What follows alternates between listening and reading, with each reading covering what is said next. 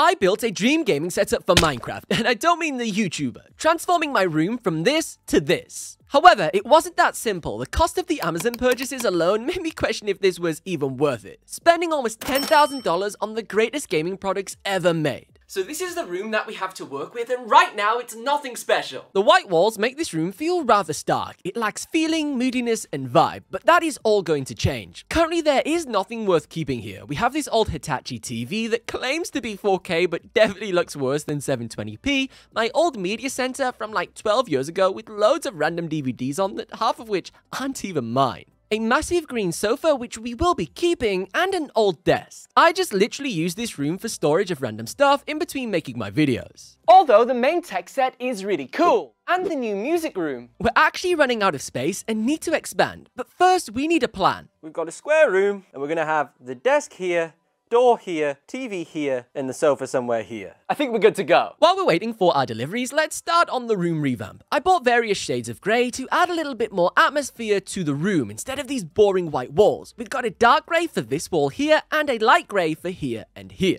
And after a few hours of hard work, I thought, yeah, this looks pretty good. Several days later. So all of the parcels have now started to arrive, and we've got some really cool accessories for our desk setup. I can't really remember what I bought, so let's just jump straight into it with this box over here. We've got a box in a box. Okay, nice. Now these could be the Minecraft torches. No, it's not. It's a Minecraft lamp. So it's a redstone lamp, which actually I think will be quite nice. Look at how tiny that LED is inside of it. That'll be quite efficient. That looks quite nice. So basically this illuminates the redstone when it's on. That's just a simple desk light with a really cool Minecraft stand that will go on our primary desk setup. I know what these are already. I got some cool stickers for the wall. Now, not like stickers as in like what you'd stick on like your pencil case. Proper like wall stickers of like Steve and various characters. Another box in a box. What is with Amazon? Got another box. Yeah, here we go. So we've got two of these. I thought we could maybe stick these on the door potentially to make the door a little bit more interesting. They're higher quality than I thought they would be actually. Next, these have to be some of the other lights I bought. And because to be fair, there's a lot of cool Minecraft lights, but there isn't that many insane accessories. There's things like, I want like a Minecraft bin that might look like one of the crafting crates, but I couldn't find anything like that. Wow, we ordered loads of stuff. So, let's first start with this. These are the torch lights. So these are literally the torches that you build in the game, but a little lamp for your wall or your bedside table or whatever. That's pretty cool. Oh, it's battery operated. Nice. Look at that. Oh, that's way better than I thought it was going to be. Oh, battery operated. Sick. Look at how cool that is. So I ordered two of those so we could put them either side of something. Bit of symmetry. But in case they were a little bit disappointing, I also got these Minecraft blocks. I've had things like this in the past for Tetris. There were like little Tetris lights that you built on your desk. Problem with the Tetris versions was they fell over all the time. The magnets were awful on them. So I'm hoping that these are a little bit better than those ones that I bought years ago. So you can basically customize the layout on these however you want them to be. And then they light up on your desk, which should look smart. Especially the ones down here, these all light up really cool, like the redstone and the diamond blocks. Now for our actual mouse and keyboard setup, interestingly, I couldn't find a Minecraft branded mouse and keyboard other than something that was like green, you know, basically a Razer keyboard or whatever. But I could find a Minecraft mouse pad that will look really cool. Oh, look at that. So it's basically like a whole Minecraft world. Got all your different houses, you got your ladders, got all the stuff underneath, you know, all the different characters and stuff. And this will allow you to put your mouse and keyboard on the desk, and I like these long mouse mats. I don't like full desk mouse mats or small ones. I like these ones that fit the keyboard and mouse on. They seem to be the coolest, in my personal opinion. It seems like quite good quality on the surface, but it does feel also a little bit thin compared to my Corsair one that I use on my own setup. I've got no idea what this is. Oh, it's our TNT water bottle, yes!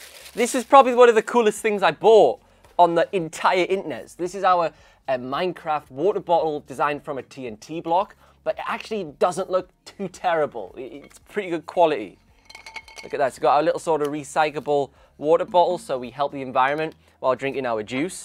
And we can have it on our desk so we can't knock it over in a moment of rage. And also it's a pretty decent size so you're not filling it up every 5 minutes. So we're down to our final 2 items here, which I think are going to probably be my least favorite items. This is just a dead basic Minecraft light that I just bought for the sake of it because it was Minecraft. We might use this in the setup, but I think we already have enough cooler lights that we may not require something like this logo light. It's pretty basic.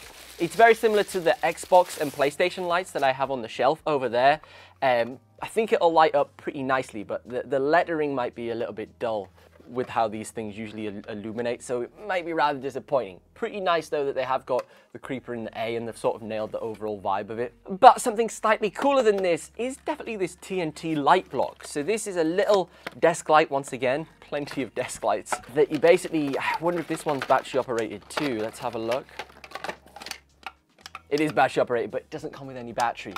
And this basically you have on your desk and you slam down on it, boomf, and it'll light up, and then boomf, and it'll turn off. I did promise that I would make the ultimate Minecraft setup, which calls for one thing: the official Minecraft Secret Labs chair. So this is the Secrets Lab Special Edition Minecraft chair. Pretty excited to see how this looks, but a massive complaint. With the box, there's no carrying handles, and this thing weighs 35 kg. Like at the gym I lift about 18 kgs. It's like more than double what I normally lift, and it doesn't even have any handles, so I have to slide this through the door. Nightmare. After I broke my back dragging it into the office, it was very easy to build, fantastic instructions, and the unboxing experience from beginning to end was amazing, which you would hope for considering this thing is like $600. I'm a big fan of the way everything magnetizes onto the chair, and the creeper design, although it may not be compatible with my green screen, it sure does nail it for fans of the franchise. For the desk, I have found this gaming desk for only $70, and I thought, you know what, let's buy it. What's the worst that could happen? It has loads of features: a cup holder, headphone holder, and this random stand that looks like a toast holder from a fancy hotel. But I think it's a controller holder and somewhere to put your tiny collection of 3 game discs. Building the desk was pretty simple, and the final results looked more expensive than $70. We have a cool green accent around the desk to match the Minecraft theme, a fake carbon fiber desktop that looks straight out of a supercar, and adjustable feet to make sure that the desk doesn't rock around on uneven floors. However, my only complaint is the height.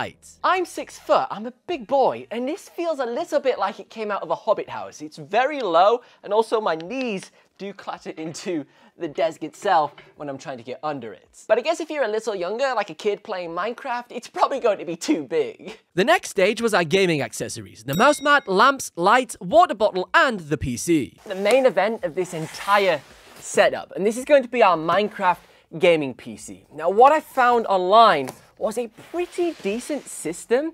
It was around £600, and inside it has an RTX 2060, I think, 2060 Ti, I don't know, and then a 6-core AMD CPU, and like 16 gigs of RAM, got an SSD. I didn't think it was too awfully priced considering what it offered. Whoa, what we got here? Oh, we got a modular power supply. Got the box. Doesn't feel like there's anything in it. And then we've got our case. So this is from AWIT or Audit. I don't know how you say it. AWIT. I've bought a PC from these guys in the past for the world's cheapest gaming PC on Amazon. It's like a $300 system. And it actually wasn't awful. It didn't have a graphics card or anything. It had like an integrated graphics system, but actually surprisingly did a decent job. And then I upgraded it and put an AMD graphics card inside of it. But this is sort of the next tier up in their system options. Has Windows 11, which isn't awesome, but for gaming at least, you know, productivity, maybe doing some spreadsheets for school. Oh wow, that looks nice.